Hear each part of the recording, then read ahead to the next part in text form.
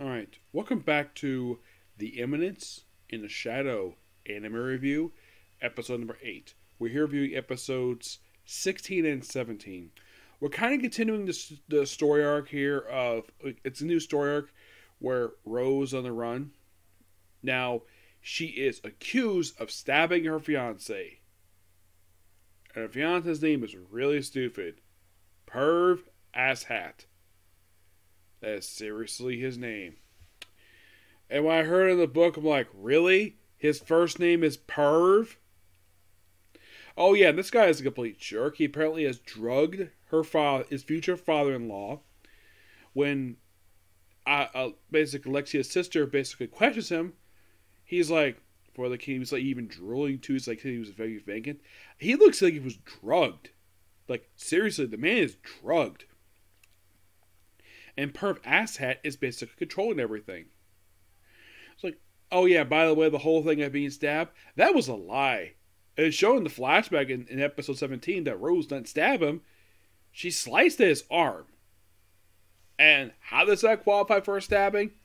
Man, Perv Asshat is a complete idiot. And so gung-ho on basically like, oh, I am so awesome because my name is Perv. Yes.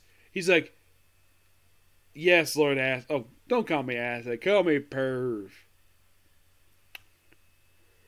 It's like, you see this guy in the anime, you hear his name, I'm like, you are a guy that male viewers hate because of your name and the fact you drugged a woman's father. It's like you watch you watch him on the screen like, man, I can't wait if this shadow beats the living crap out of you.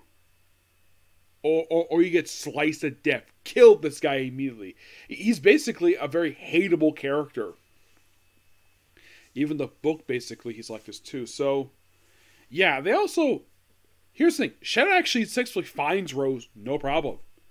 Yeah, he's like, oh, he asked Epsilon, like, where's Rose? Oh, she's in the sewers. Well, she's in the tunnels. So he finds her, and of course, 817 also ties in something from his past. A piano. Yes, a piano. Excuse me. Also, his sister is returning in these episodes. Yeah, first time she's been seen since like episode 6. Yeah, she's been absent.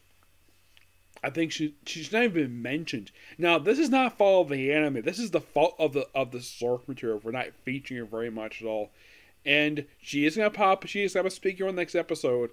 I'm gonna mention Lucid Christian. Like, did you think it was odd that a character like, who is the sister of the main character of Eminence and Shadow, where like you have lines in like three or four episodes in season 1 alone?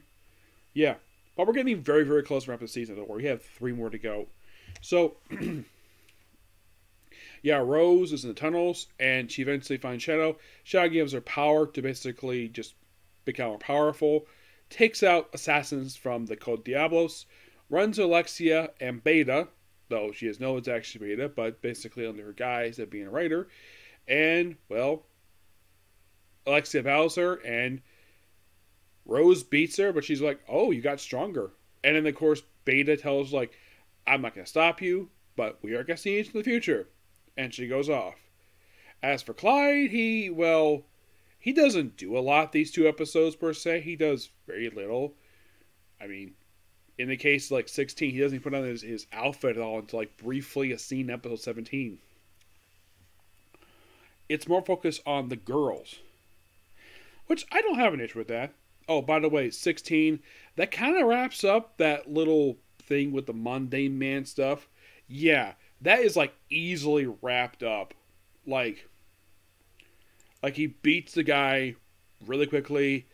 Almond Rose basically is very worried of him. And there's just not really a lot to say about 16 all that much when it comes to the tournament. Yeah, it's like basically like that's put on hold because the whole thing with Rose. Well, the main character, Rose. By the way, I did look it up. This character is not appear again after this arc, but the dragon, the guy who was like so like, oh, because anyway stronger than him, basically he just wins easily matches. He claims undefeated, he just easily forfeits.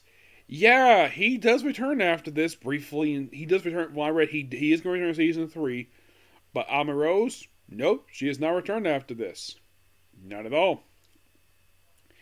If you're curious why in the world that is, I don't know.